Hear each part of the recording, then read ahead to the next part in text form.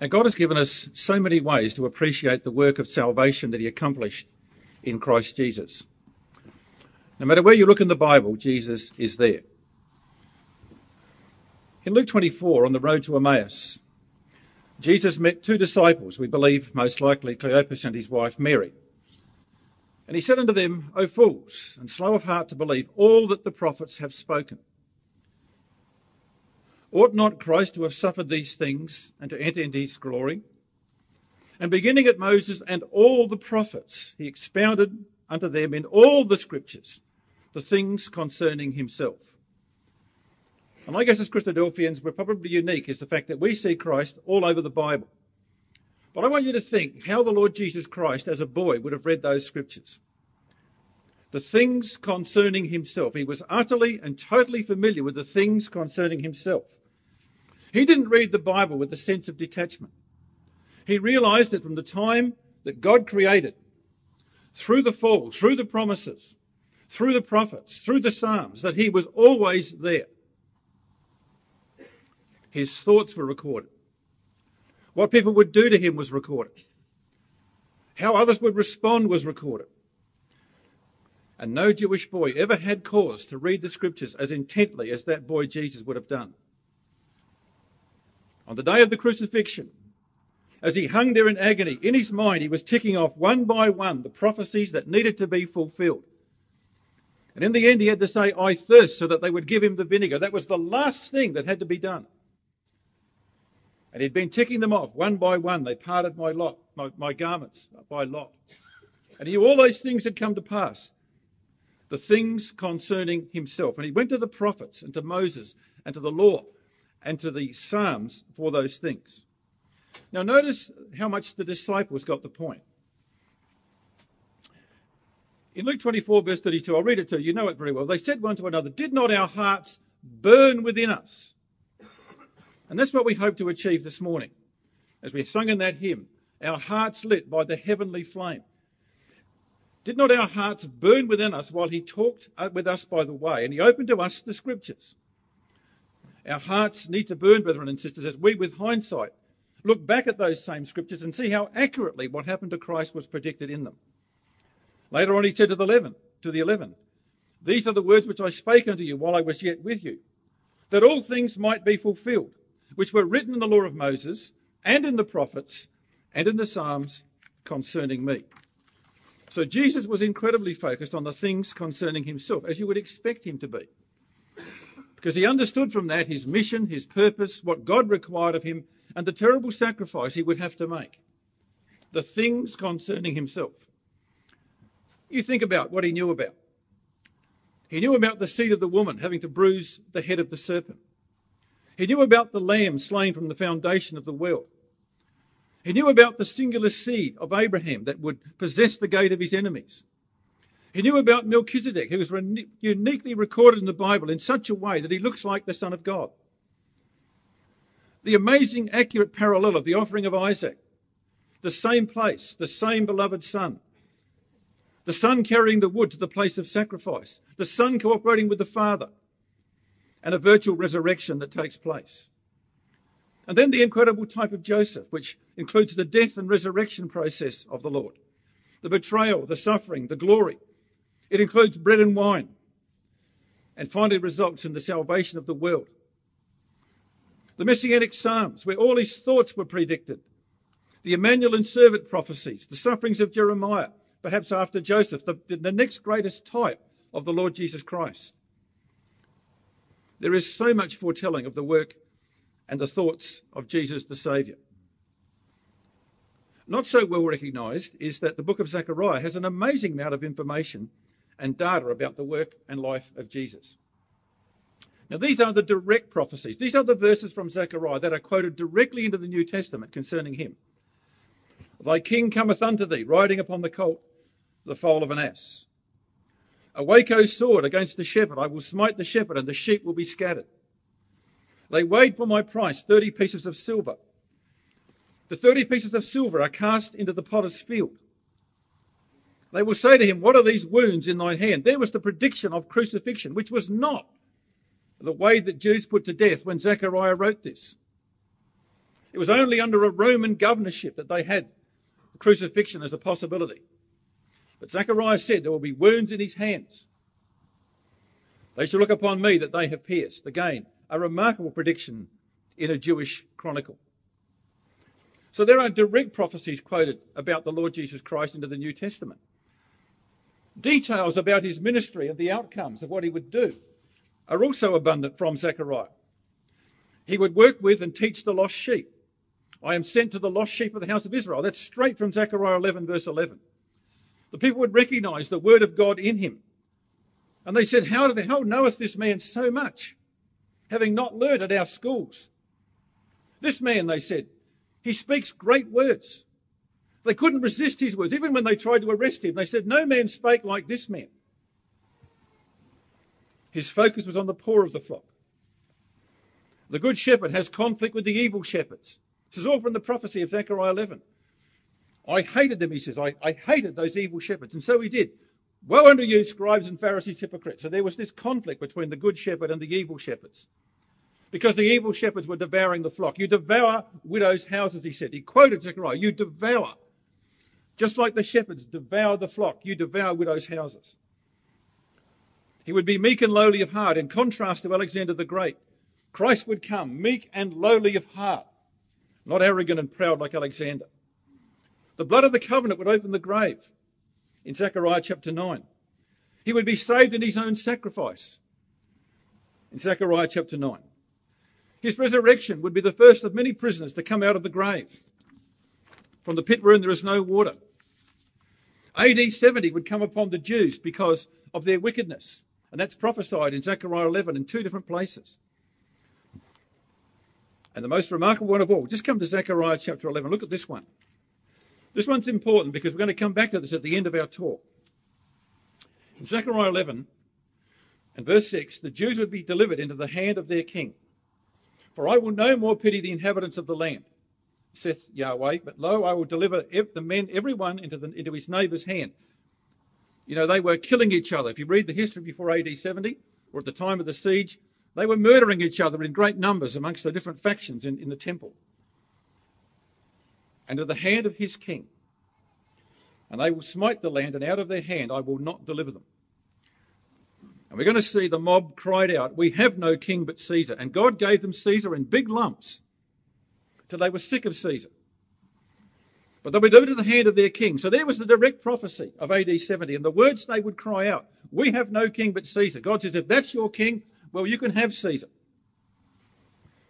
So there are direct details about the ministry of Jesus that we find from Zechariah. Now look at the allusions we find from Zechariah. These are where visions were given and they have typical significance later on. A faithful high priest labouring with his brethren to build God's house in chapter 3. That faithful high priest lays the foundation stone in Zion. In chapter 4, he becomes the headstone of the corner. So the work that God started is going to be finished. A change of garments is given to this faithful high priest. Change from soiled garments of humanity into garments of immortality. He's then crowned as a king priest. The man whose name is the branch will build the house of God. He'll become the king priest of the age to come. The commander of God's army of saints. And we could go on about all the glorious pictures we have in Zechariah that illustrate the kingdom. Chapter 8, chapter 9, chapter 14. You know, this book is incredibly full of essential information for those who want to know about the things concerning Jesus and the things concerning the kingdom of God. How avidly would Jesus have read these prophets to find the things concerning himself? Now we're going to look at something that happened when the temple was being built following the restoration from Babylon. I want to just give you a thumbnail sketch of the history because we really want to focus on the character involved. A small remnant had come back under the decree of Cyrus, less than 50,000 people. They faced the massive task of rebuilding the temple, and they began it with enthusiasm and joy. But then the Samaritans and the Arabs got into the act and oppressed them, and the work ground to a halt. Apathy and selfishness set in to the people. They justified laziness. The time is not right. And of course, there are several 70-year periods you can take. They said, well, maybe this is not the right one. the lie to that was that if it wasn't the right time to build the temple, it wasn't the right time to panel their houses with cedar. And that was the challenge of Haggai. You consider your ways. If you say the time is not right, you shouldn't be decorating your homes, because they were destroyed at the same time as the temple. And through Zechariah, God gave amazing visions of glory. We have these night visions that go from Zechariah 1 to 6, designed to inspire the faithful few who had resumed the building work. What God did in these visions is made them aware of the intense angelic activity that was going on around them. You know, Ezra says in 5 verse 5, the eye of their God was upon the builders, and the angels are God's eyes that run to and fro through the earth. What God was interested in the world at this stage was the builders and the spirit of the builders. The faithful high priest Joshua, who'd come back with the captivity, and the governor Zerubbabel. They reignited a remnant to work after receiving their own personal visions of encouragement. The bulk of the people had said, well, it's all too hard, too much opposition. We've got a letter from Persia that says we can't do it. We're going to go home and look after our own properties. But there was a remnant that came to the temple site and worked hard to finish that temple. Joshua and Zerubbabel typified both the king and the priest of the age to come and the work that they were now doing. And God reassured them the angels would go forth to make sure the work was accomplished. God would move kings. He would cause the kings of Persia to actually not be able to sleep and call for certain scrolls. The angels were everywhere present around this time of history because God was interested in the day of small things. And what God did most of all in the visions of Zechariah was say to them, lift your minds to the eternity of what you're doing. The latter glory of the house is more important than the bricks you're currently building. There are eternal outcomes in what you're doing here on this terrible, destructive building site they were on with all the burnt stones and broken stones. God says there's a greater work involved here. It's actually what you're building in the people, the spirit of the builders. And they came to see that their humble work graphically portrayed the Messiah, his labours, his disciples, and his death. You know, there's a tremendous inspiration in these visions. No wonder God was so interested in this particular time of history. No wonder this is the most active time of the angels that you'll read about in the Bible. No wonder God moved dramatically to move Persian kings. No wonder he turned their enemies to flight. In the end, the enemies were paying for the temple to be finished. That's how God can move. The Samaritans and the Arabs had to pay for the temple to be finished. So let's come to Zechariah chapter 3. We have this incredibly clear type of the Lord Jesus Christ in Zechariah 3.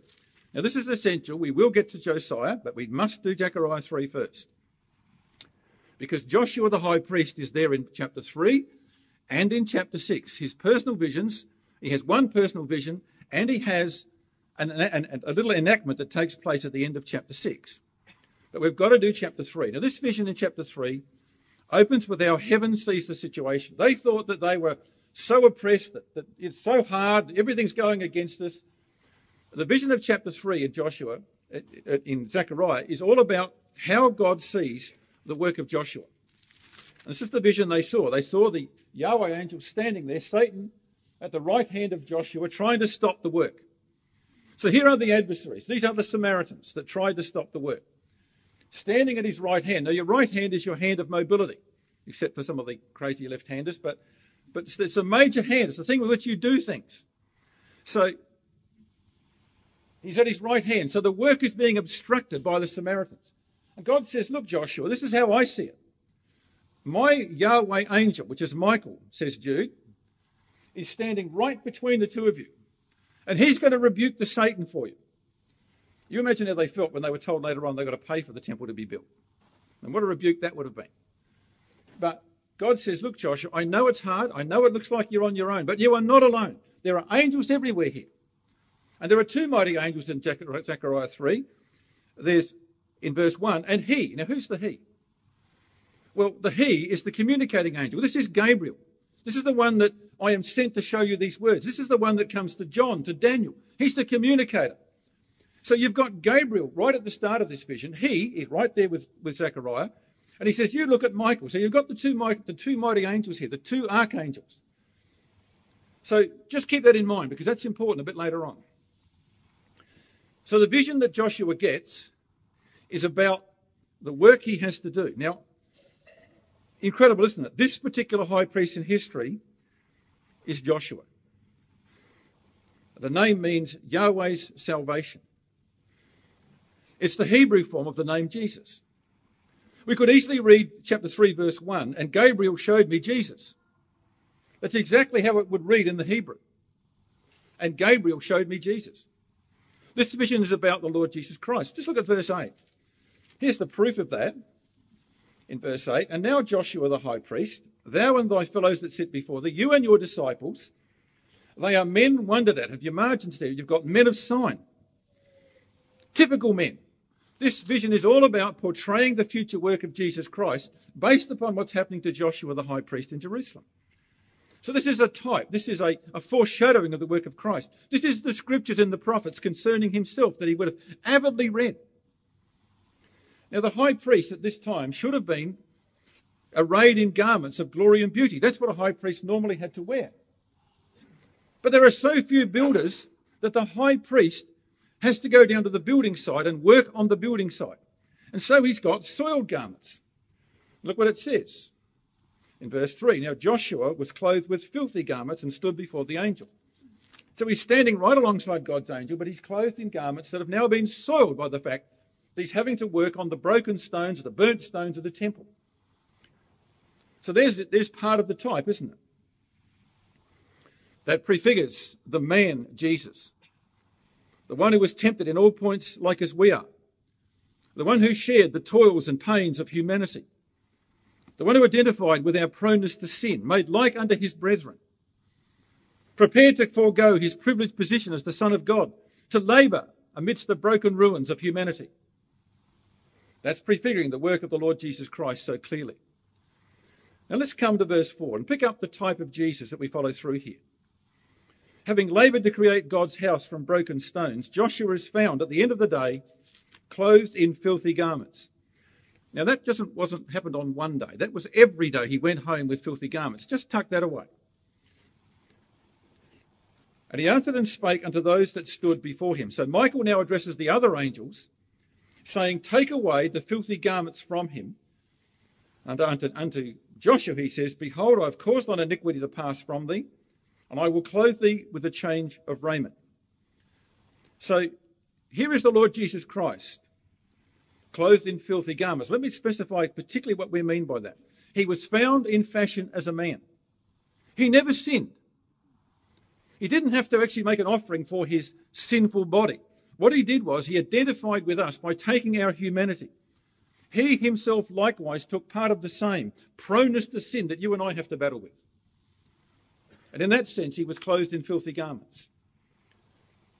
But there came a time when the angel said, take away that from him. I've caused thine iniquity to pass from me. So Joshua was forgiven his sins that he had because of his dedicated service to work with his brethren. And the Lord Jesus Christ, death hath no more dominion over him, says Romans. There came a time when he was glorified and made immortal, no longer prone to sin. It says he has ceased from sin. He was no longer subject to mortality. And so we have a change to immortality in verse 4, a change of raiment. Fascinating, isn't it?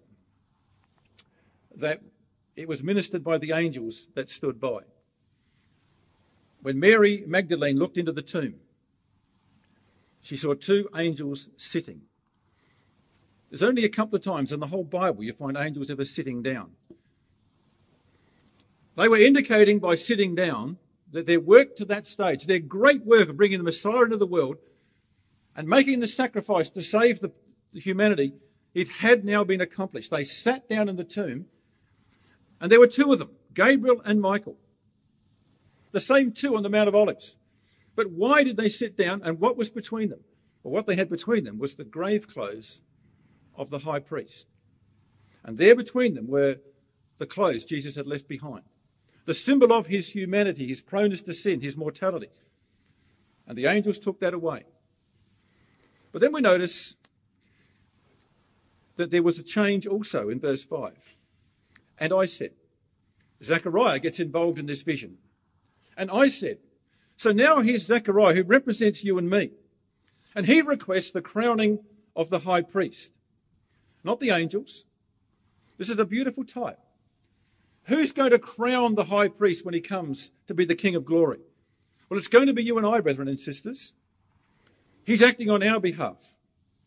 We will call for the Saviour to be acclaimed as our Lord and King.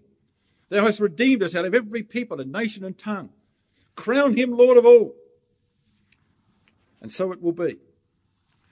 Well, then in verse 6 and 7, the angel now speaks directly to Joshua the high priest and promises him equality with the angels. You know, verse 7 is that wonderful verse, I will give you right of access to walk amongst those that stand by. You're going to join these angels that I'm directing, says Michael.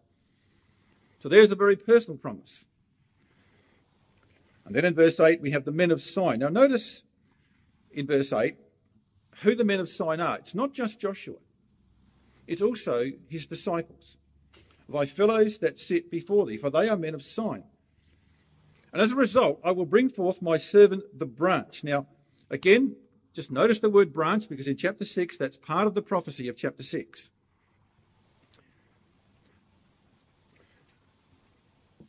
Jesus will be the shoot of the house of Jesse, the root and the offspring of David.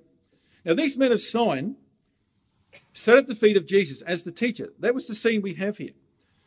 You know, that was the normal work of a teaching priest. Malachi says the people should seek the law at his mouth. The priest's lips should impart knowledge. The young Saul of Tarsus sat at the feet of Gamaliel. And you imagine this scene that, you know, during the heat of the day, Joshua laboured on the temple site. The work was hard, heaving stones and carrying burdens, soiling his garments. And as the evening came, though tired and worn out physically, he would sit around with the faithful remnant and he'd teach them the words of God. And that was a greater work than building stones. There was no rest for this man who must have been so weary doing unfamiliar work. It's like we have a working bee and all the clerks and the people that work in offices come out and by lunchtime they've had it. So here's a man that is not used to this work. Our Lord Jesus Christ would also work amongst humanity. Look, think of all the day long he dealt with the problems and burdens of humanity, crowded by desperate, needy and lost stones. And then at night, going to teach his disciples, in the open sometimes, on mountainsides, in the house at Bethany. And they sat at his feet and he had to give and give more at a time when he was probably mentally exhausted. And the angels were watching over Joshua's little Bible class with intense interest, because they saw that he was shaping the most important stones of all, the ones fit for God's temple. And it says in verse 9, all of this process is laying a foundation stone. Behold the stone I've laid before Joshua. So God's laying a foundation stone in Joshua. God said, look, there's one stone in that house that's critically important. It's the cornerstone. And I've engraved that stone, says God. I will engrave the graving thereof, saith Yahweh of hosts. So this particular stone upon which the rest of the house depended was the one that God had carved with his own hands. His own son, fearfully and wonderfully made, that he might be able to be sinless, to make the right offering.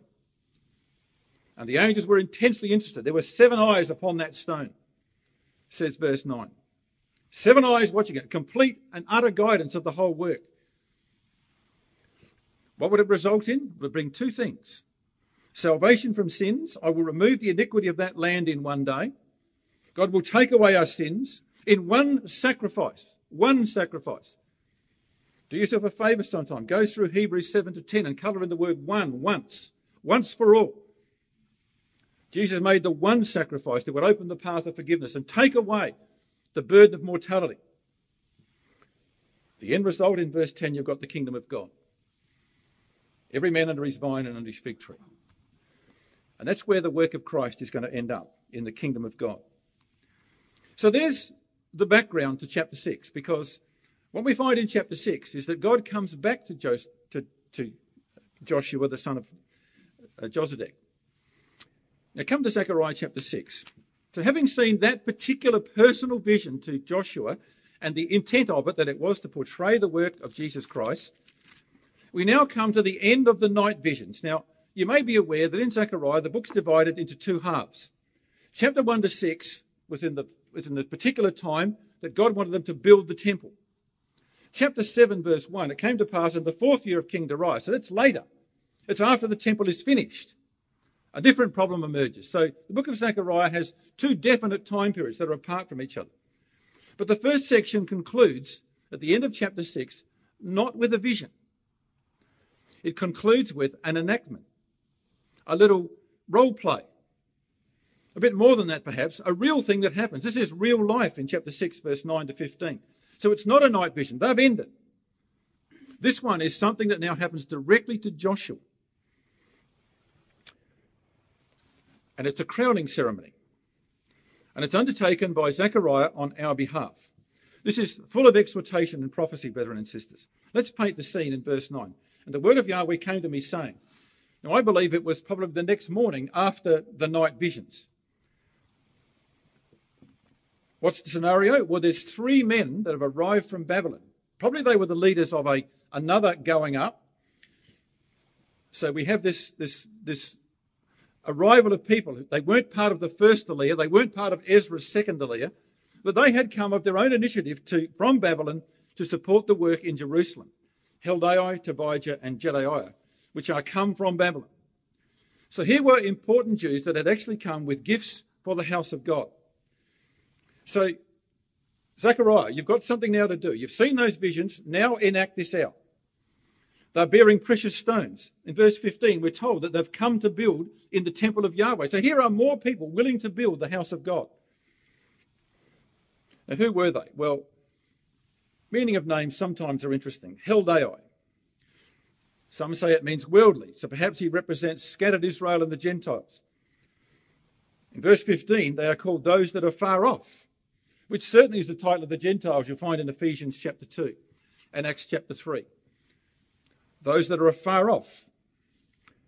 The Septuagint translates his name as the useful one, which perhaps is more that we'd take that one if we had to pick. Tobijah, Josiah says it means pleasing to Yahweh. I'll accept that one. And Jedaiah, also happy to accept that one, for whom Yahweh cares. Now, you'll find variations on meanings of names, but I think those names are quite good. The useful one, pleasing to Yahweh, and for whom Yahweh cares. And God certainly cares for them in this particular prophecy. What we do know, they'd all come out of Babylon. In Revelation 18, verse 4, God says to the Jews, after Armageddon, come out of her, my people, that you be not partakers of their sins. And these had left Babylon willingly to come with these gifts for the temple. Given up the comforts of settled life in Babylon. They've come to toil in God's house in the day of small things. They typify the diaspora and the Gentiles, those afar off, who will come in the age to come to help build the temple. The wealth of the Gentiles shall flow unto thee. We're told about the temple of the age to come. Now notice what Zechariah the prophet has to do. So we now see the instructions to Zechariah. You go, Zechariah, to the house of Josiah, the son of Zephaniah. So if you've got men that have arrived from Babylon overnight, where would you go to find them? Well, God tells them, I tell you where they are. They've gone straight to the high priest. Exactly what Ezra did on the second Aliyah. He went straight to the priest. He delivered the vessels. So the Bible just assumes that you will find Joshua in the house of Josiah, the son of Zephaniah. That's where he lives. Because it's the morning. It's breakfast time. That's where you'll find him. Go to the house of Zephaniah and you will find Joshua there with these men that have arrived from Babylon. I want to focus upon this man, Josiah, the son of Zephaniah. We have a man here that is a faithful supporter of Joshua the high priest. Maybe he was too old or too frail to work on the temple site.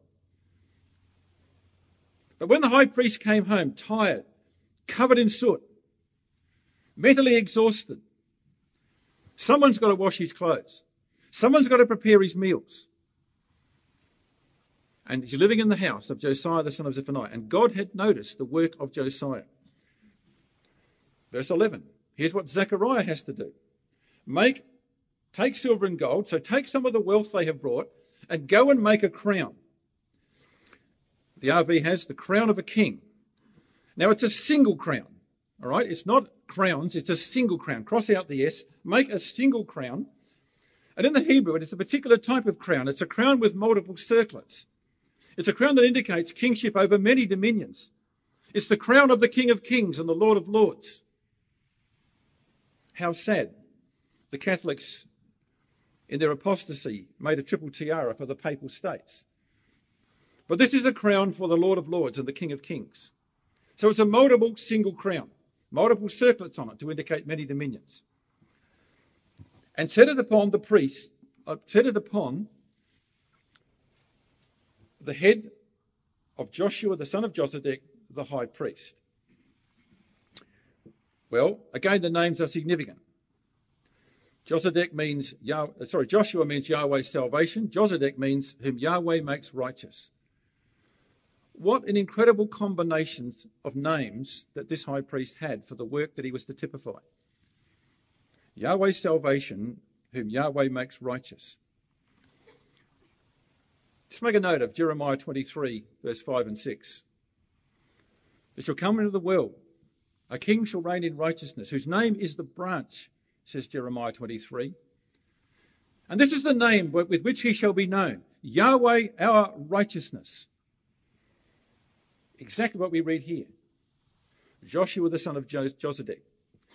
And the prophet does the crowning. So again, that links up with chapter 3, verse 5. When it comes to crowning the high priest, that's the work of the saints. It's what we read in the Apocalypse, isn't it? The living ones. We are the living ones of the Apocalypse. They give glory and honour and thanks to him that sat on the throne, who lives for ever and ever. We fall down with the 24 elders. We are the throne of David, the house of David in the age to come. And we worship him that liveth for ever and ever. And cast their crowns before his throne, saying, Thou art worthy, O Lord, to receive glory and honour and power. For thou hast created all things. For thy pleasure they are and were created. And the work of Jesus will only be finally completed when he's anointed in the midst of his brethren and crowned with glory and honour. And we acclaim him as Lord of all. So go and crown the high priest. We look forward to that privilege, don't we, brethren and sisters? And then we have the speech that Zechariah must now make in verse 12. Speak unto him. Behold the man whose name is the branch. Joshua, you are representing my branch, the branch of Yahweh's planting, the shoot out of the stump of Jesse. You are the branch, Joshua, you represent him. I want to just follow quickly through on the screen some of the quotes about the Lord Jesus Christ growing out of the Abrahamic roots, the shoot from the stump of the house of Jesse that was cut down. In Isaiah 53, at his first appearing, the Lord Jesus Christ was a little tender shoot from that stump of the house of Jesse, a root out of dry ground. No form or comeliness. He was a very small shoot, and they cut it off, but the branch would regrow. There shall come forth a rod, another branch coming out of the stump of Jesse. We all know, don't we? You cut down a gum tree. If you don't poison it, it will come back and grow again, much bigger. A branch shall grow out of his roots. The Spirit of Yahweh shall rest upon him. And we know Isaiah 11 is about the kingdom and the wisdom and the understanding of Jesus Christ. But he was that little shoot from the stump of Jesse that would come forth.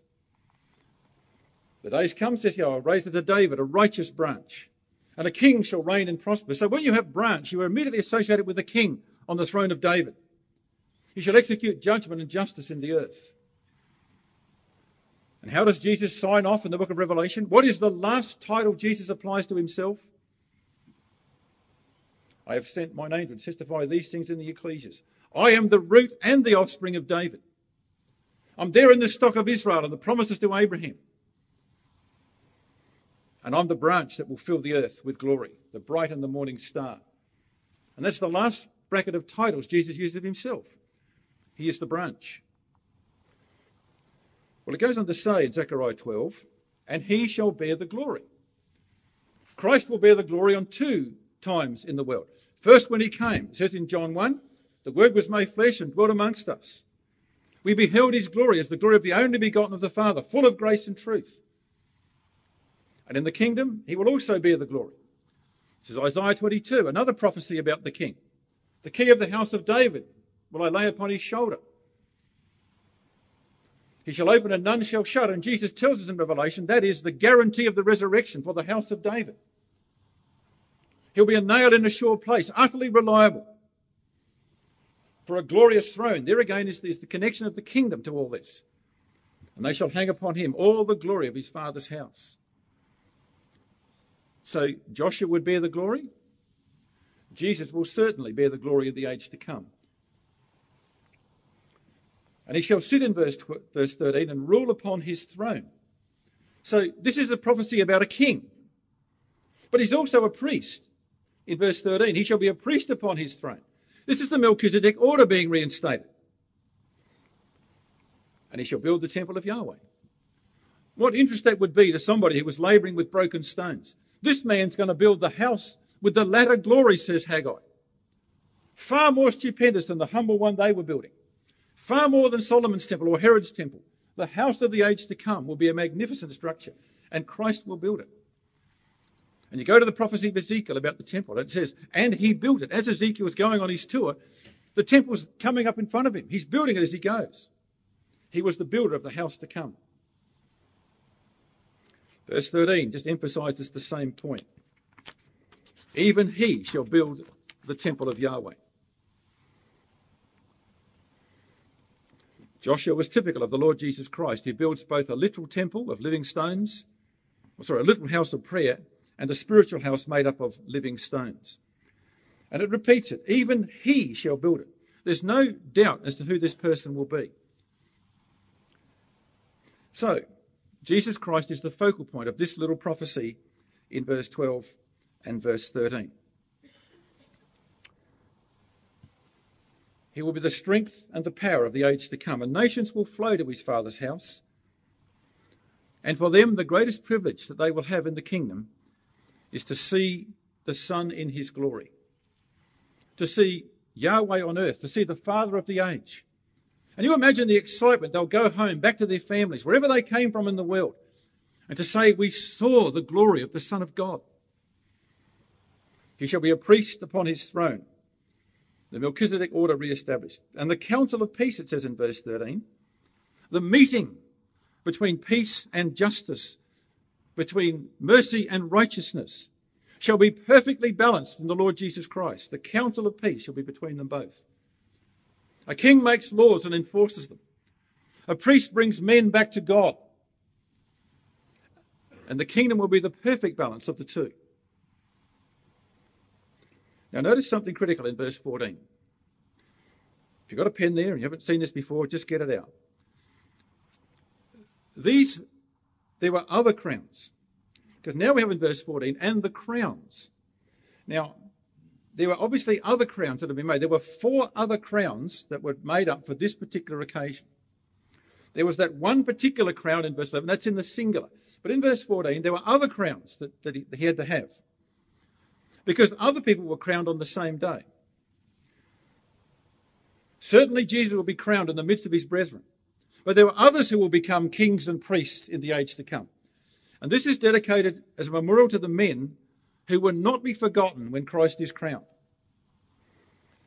Now, and the crowns shall be to Helam. Now, who's Helam? Well, that's the Syriac version of Heldai. You can check that with the RSV and Rotherham. So that's Heldai, the same guy from verse 10. The crown shall be to Heldai, Tobijah, and Jedaiah. So there's the 3 men that came from Babylon. They represent, in this type, those who have come from afar to work in the house of God. They represent us, brethren and sisters. These are the Gentiles that will be crowned. The numbers would be an interesting thought about perhaps the proportion between those who have come from afar and those who were born in the house of Israel, for a memorial in the temple of Yahweh. But there's another person there. And to Hen, the son of Zephaniah. Now, translators sometimes get it horribly wrong. They translate names like Satan when it should be adversary. They put in Lucifer when it should be day star. Here they put in a name that should have been translated also. The Hebrew word Hen means the kindness. The kindness, that's what the Hebrew word means. It's not a name. It's what he's like. He's a kind person. And God says, in all the people that are working here, Joshua prefigures my son. These people have come from Babylon, prefigure the Gentiles who will come into the house of God to labour there. But let's not forget the humble little man who perhaps could do nothing but look after the high priest and include him in the crowning ceremony also. You know, that tells us a lot about our God, doesn't it, brethren and sisters? God sees everything that happens. He's not enamoured by the public things that people see. God can weigh up individual opportunity against performance. God is far more interested in the diligence and the application of the saints than he is in the glorious things we think we might achieve. But at the end of verse 15, if you will diligently obey the voice of Yahweh your God, this will happen. You know, God is not awed by the things we give credence to. The parable of the sheep and goats in Matthew 25 says that God is more concerned with the small acts of responsive love that we do instinctively than the very public things that we might achieve where other men see us. God loves the quiet things that are done out of love and appreciation. And he notices them more than perhaps the things for which men pat us on the back and we know that we've had our reward.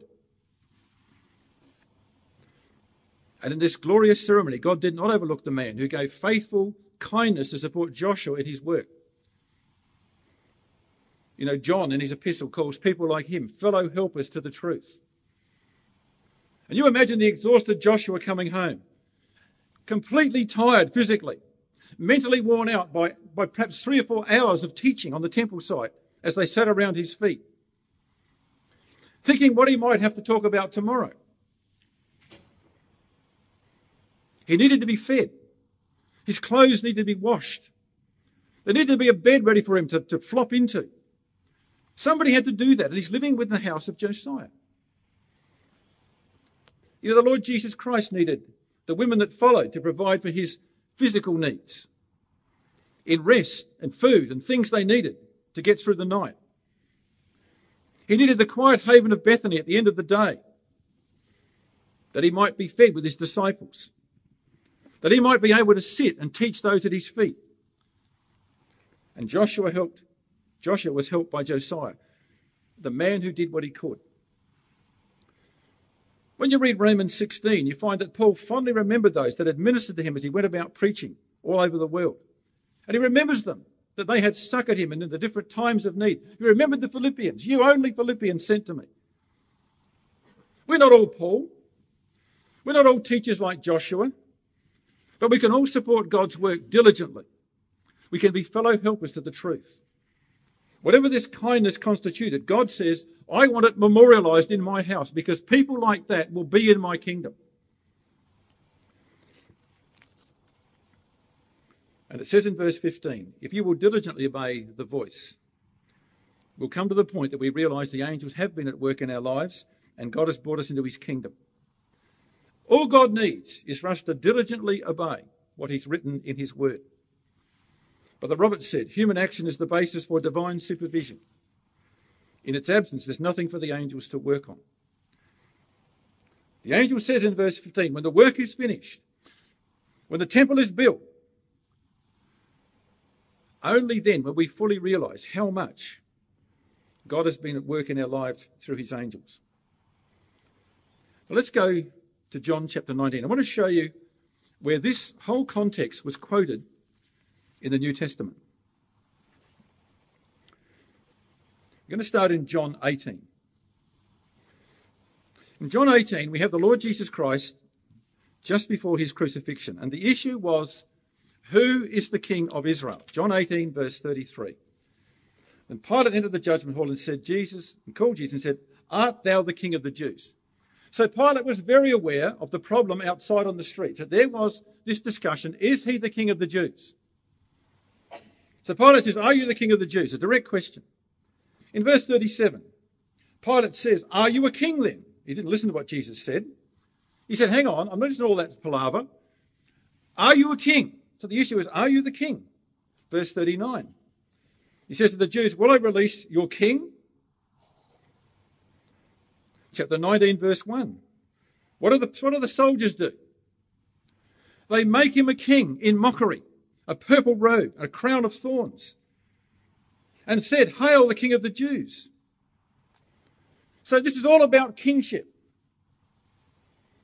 Verse 14, when he brings him out, Pilate says, "Behold your king." And Pilate was provoking the Jews with this man that they didn't want for their king. In verse 6, the priests lead the anger against Jesus. The chief priests especially were hostile to Jesus. And they cry out in verse 15, "Crucify him, crucify him. We have no king but Caesar." And we're told it was the chief priest that said that. Now, why does the Bible say it was the chief priest that said it? Could have been the Pharisees. Could have been the Herodians. Could have been the Levites. But the Bible says no. The ones who led this public riot against Jesus were the chief priests. They had most to lose. Why were they so incensed? Why were they so determined to get rid of him? Well, during his ministry, there were two themes the Lord had often referred to that annoyed them totally. Number one, when Jesus said he was the Son of God and the Son of David. If you're the Son of David, you're the King of Israel. Everybody knew that. No wonder they mocked him on the cross with, "If you are the King of Israel, come down from the cross." So that was the number one issue. His claim to be the king, the Son of David. The other thing that annoyed them most of all was the fact that he said, "I will destroy and rebuild this temple." That was the charge they brought. When they came before Pilate, "You're the one," he says, "he will destroy and rebuild the temple." What was the other taunt they hurled at him when he was on the cross?